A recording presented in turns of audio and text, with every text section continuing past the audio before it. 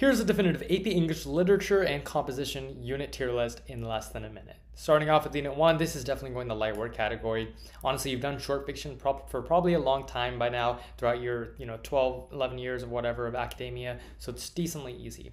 Unit 2 is going to be mid. Poetry tends to be a little bit tougher for people. Unit 3 is also in the mid category. You're just starting to get kind of the meat of the course, and it's just a little bit more in depth. Unit 4 is kind of an extension of Unit 1, but like I said, things are starting to get more in depth. So I'm also going to throw that in the mid category.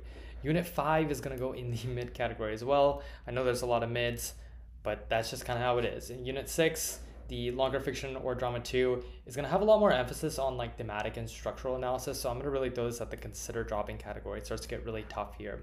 Short fiction 3, just like some of the other short fictions, it's going to be in the mid category. And Unit 8, Poetry 3 is going to be in the consider dropping category as well. Poetry is just really getting tough at this point in lit. And finally, Unit 9 is probably the most challenging one, but still in the consider dropping category.